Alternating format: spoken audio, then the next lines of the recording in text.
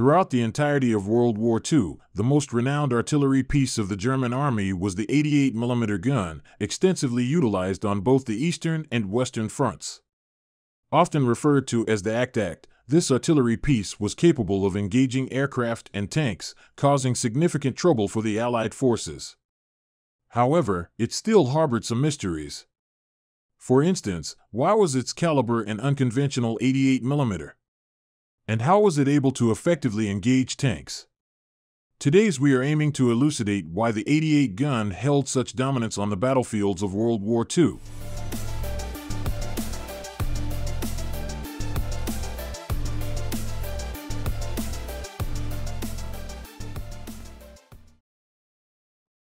Although the 88 gun was predominantly used by the German army during World War II, it was originally a naval artillery piece. In World War I, the German Navy employed 88mm caliber guns as early as 1904. These naval 88 guns, known as the 8.8cm SK-L-35, featured breech-loading and wedge-shaped breech blocks. Their primary purpose wasn't as anti-aircraft guns because, at the time, aircraft had insufficient payloads to threaten large naval vessels. Instead, the emerging threat to large naval vessels came from small torpedo boats armed with 2 to 4 steam torpedoes. These torpedo boats posed a serious threat and necessitated rapid-fire guns for defense. Thus, the 88mm naval rapid-fire gun was born out of this need. The choice of 88mm caliber for these anti-torpedo boat guns was not arbitrary.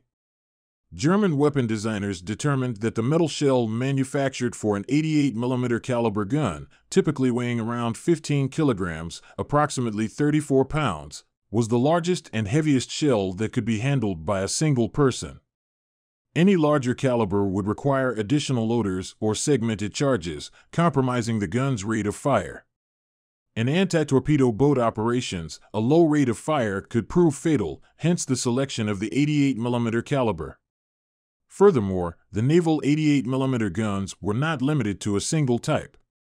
During the pre-dreadnought era, various types of 88mm guns were employed for anti-torpedo boat duties. However, the original 8.8cm SK-L-35 suffered from a low muzzle velocity due to its relatively short barrel length of 35 calibers. To overcome this limitation, all German Imperial Navy dreadnoughts during World War I were equipped with the 8.8cm SK-L-45 gun, featuring a longer barrel with a length of 45 calibers. This longer barrel resulted in higher muzzle velocity, reaching approximately 890 meters per second, making it more effective against fast-moving targets and expanding its utility beyond anti-torpedo boat duties. Due to the exceptional anti-aircraft capabilities of the 88mm naval guns, they were utilized as high-angle guns on large warships during World War I. Additionally, they were mounted on fixed emplacements on land for anti-aircraft defense. These land-based 88 guns, known as the 8.8cm KnowGn Flak L-45 or 8.8cm Flak 16 for Army versions, proved their effectiveness in both roles. After World War I, the 8.8cm SK-L-45 guns were installed on German armored cruisers and light cruisers, serving as dual-purpose guns. As World War I came to an end, Germany was prohibited from developing, producing, and possessing anti-aircraft guns under the Treaty of Versailles. This marked a turning point between the First World War 88 guns and the World War II 88 guns. However, as history has shown, the Treaty of Versailles did not deter Germany's military resurgence. German engineers circumvented the treaty's restrictions by sending young engineers abroad, including to countries like the Soviet Union, to study weapon manufacturing techniques. Meanwhile, in the late 1920s, the German government acquired a stake in the Swedish Bofors Company, renowned for its anti-aircraft guns. Collaborating with Bofors, German engineers successfully developed a large-caliber anti-aircraft gun, initially planned as a 75mm gun but later modified to 88mm during production. Thus, the 8.8 Flak 18, commonly known as the Act cannon, was born. Some people might wonder how a gun could be semi-automatic. The explanation is simple. After firing, the breech of the Flak 18 automatically opened, ejecting the spent cartridge. The loader only needed to insert the next round, streamlining the loading process. A well-trained crew could achieve a firing rate of 15 to 20 rounds per minute, considered excellent during the early stages of World War II. In addition to its firing rate, the Flak 18 remained similar to its World War I predecessors, featuring a cruciform gun carriage and a single pedestal mount. The gun could be mounted on a special carriage designated as the Sonderanhänger 201, enabling it to be towed by the common SD.KFZ.7 half-track vehicle. This combination allowed the gun to be swiftly deployed and utilized in various roles, including direct fire from the towing vehicle if necessary. What truly made the German 88 gun famous was its outstanding anti-tank capabilities on the ground battlefield. Within a range of 2 kilometers, it could penetrate the armor of most Allied tanks, causing considerable psychological distress among tank crews facing this anti-aircraft gun. However, most of the accounts of the 88 gun's anti-tank prowess found on the internet are highly inaccurate and can even be described as rumors. For instance, many online writers depict the history of the 88 gun's anti-tank actions as occurring during the Battle of France or in the North African. They claim that the German 3.7 cm PAK-36 was unable to penetrate the frontal armor of French Char B-1 tanks or British Matilda II tanks. Consequently, the Germans were forced to employ the 88mm anti-aircraft gun's large caliber to engage ground targets directly, thus defeating French or British tanks. However, people should spot the flaws in these rumors. For example, if the 88mm anti-aircraft gun was merely designed for anti-aircraft use, using it as an emergency measure against tanks would present 2 direct problems. Firstly, during World War II, most anti-aircraft guns were equipped with time-fused high-explosive shells, which were ineffective against tanks. Using the high-explosive shells associated with the 88 gun, which would result in shell fragments penetrating armor to a maximum depth of only 20 mm. It would be unrealistic to expect such ammunition to cause significant damage to early heavy tanks like the B-1 or Matilda II. Secondly, for anti-aircraft guns, their primary targets were aircraft, not ground units. Therefore, most anti-aircraft guns from World War I were not designed for firing at ground targets and lacked the necessary elevation. However, the 88mm anti-aircraft gun, despite its high mount, still had a -3° depression angle and was equipped with sights for engaging ground targets. This demonstrates that the designers anticipated the 88 gun's importance as direct fire support on the battlefield and tailored its design accordingly. Even more cleverly, the 88 gun was originally designed as anti-torpedo boat artillery, meaning its ammunition had to be capable of penetrating torpedo boat hulls and causing casualties among the crew. The ammunition stores of the 8.8 cm SK-L-45 naval gun included armor-piercing shells weighing 9.5 kilograms, which were capable of penetrating around 100 mm of vertical armor at a range of 2,000 meters. This made it an absolute star for countering ground heavy armored units from the outset. Thus, the 88 gun already possessed absolute anti-armor capabilities from the beginning of its story, making its long-range elimination of Allied heavy armored units in the French or North African campaigns entirely expected and not some emergency measure. The 88 gun was so versatile that it became a cultural symbol of the Second World War, to the extent that even the Allies failed to distinguish between the various models.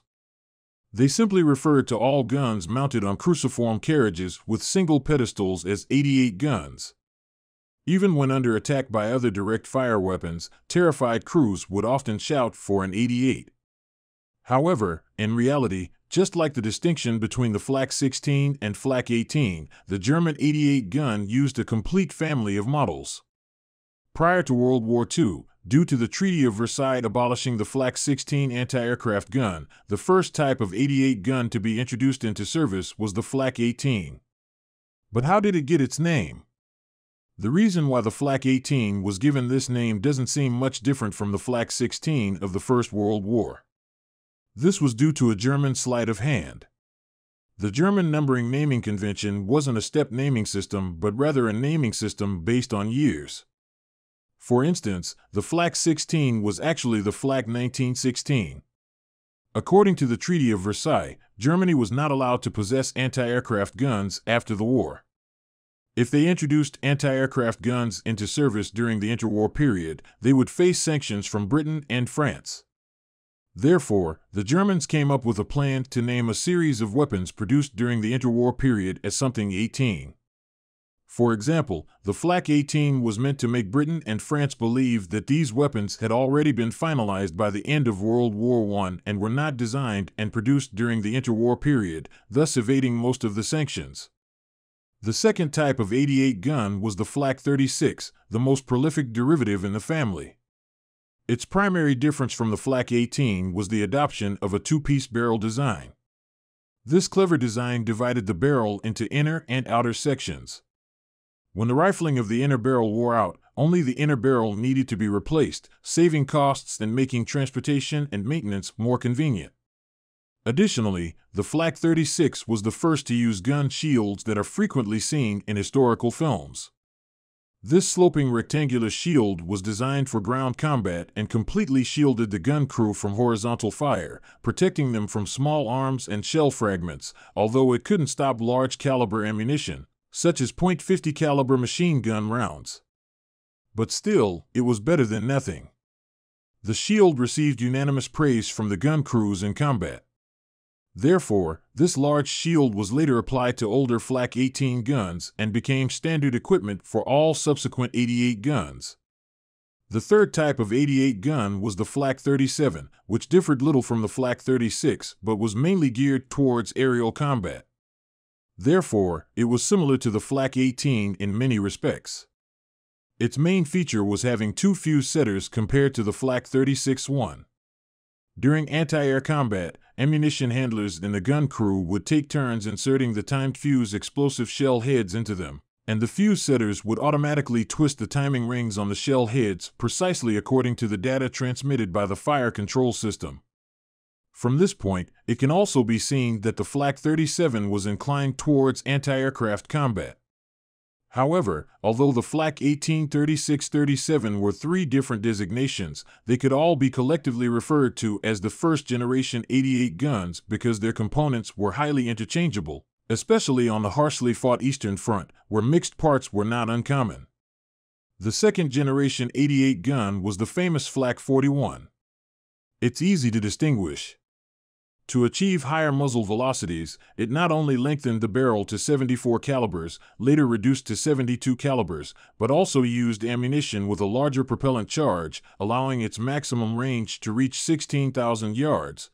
General Otto Wilhelm von Renz praised its combat effectiveness, stating it was almost equal to 128 mm caliber.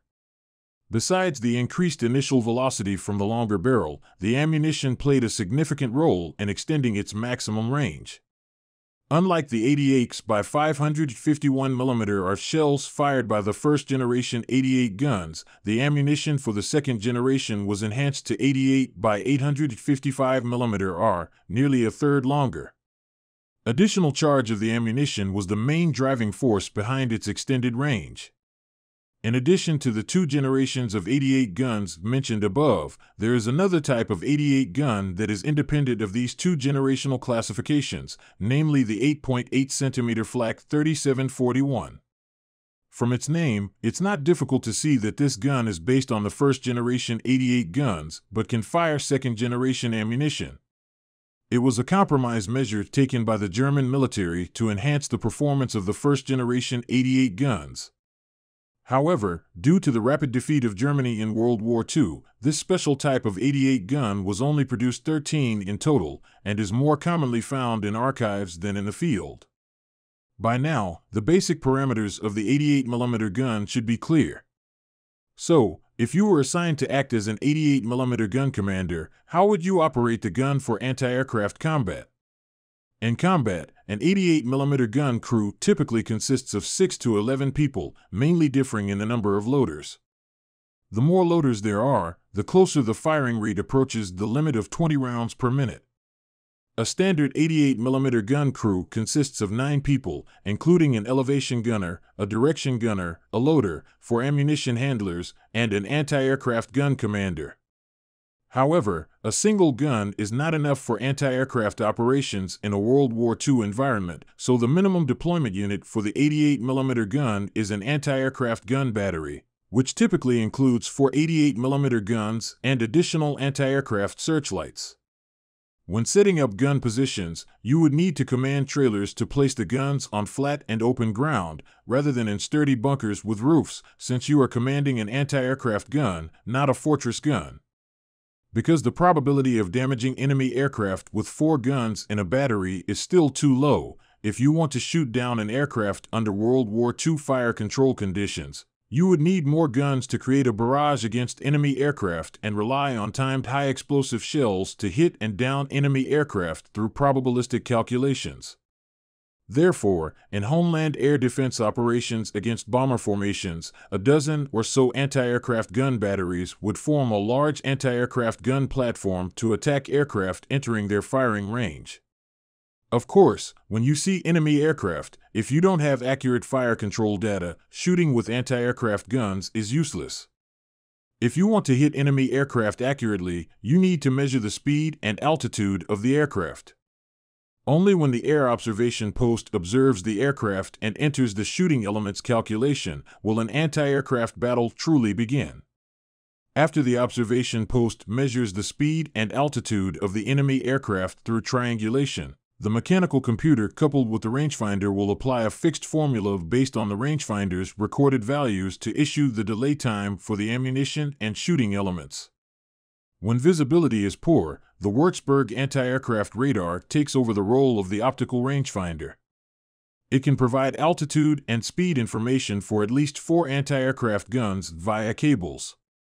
The more cables connected, the more guns can receive radar information. This is also one of the earliest batches of radar-concentrated anti-aircraft guns in the world. After gun emplacement receives fire control information, your elevation gunner and direction gunner will set the shooting elements, while the ammunition handlers will insert delayed fuses into the high-explosive shells. When the fuse is inserted into the fuse setter, the mechanical structure will automatically set a delay. When the shooting elements and the fuse are set, all preparation work is completed. At this point, you just need to have the loader push the shell into the chamber, and the gunner can fire the shell and open fire on the enemy aircraft. After that, just repeat the tedious process of loading firing until you hear the command to stop firing.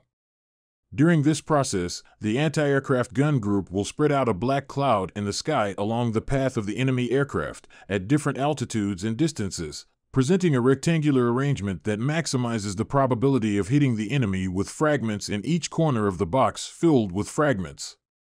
However, this kind of anti-aircraft combat only looks good at the first glance and is almost useless against strategic bombing by the Allies.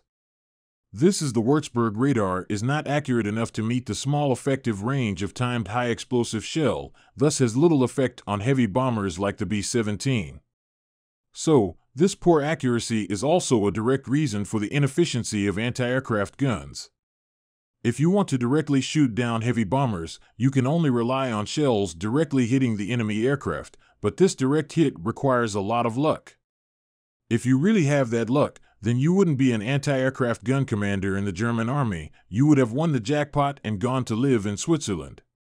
Therefore, in German homeland air defense, anti-aircraft guns are generally used for interception, while the task of shooting down enemy aircraft relies on fighter aircraft. However, starting from 1943, Germany could no longer provide enough fighter aircraft to counterattack bomber formations. Furthermore, due to the box formation of heavy bombers, existing fighter aircraft could no longer easily break through bomber formations without pressure. It would require more effort to approach a distance where they could shoot down bombers, and it would be even more difficult. In addition, in 1944, the U.S. Army Air Forces began equipping P-51D aircraft, and bombers were closely guarded by long-range escort fighter formations. As a result, the number of casualties among American bomber formations began to decline sharply. Even without so many preconditions, air defense still have limited effect on heavy bombers because air defense positions are not easily moved, while bombers only need to make a small turn to avoid them. Since 1944, air defense firepower has been more of a moral support for the people rather than an effective weapon against Allied bomber formations. In the end, the Allied victory in the World Anti-Fascist War led to the gradual transition of large-caliber anti-aircraft guns by emerging anti-aircraft missiles. The 88mm anti-aircraft gun was no longer needed by the military. Radar began to participate in field air defense, and anti-aircraft missiles combined with small-caliber anti-aircraft guns became the direction of development for various countries. If people want to see the glory of the 88mm gun, they can only see it in games or movies.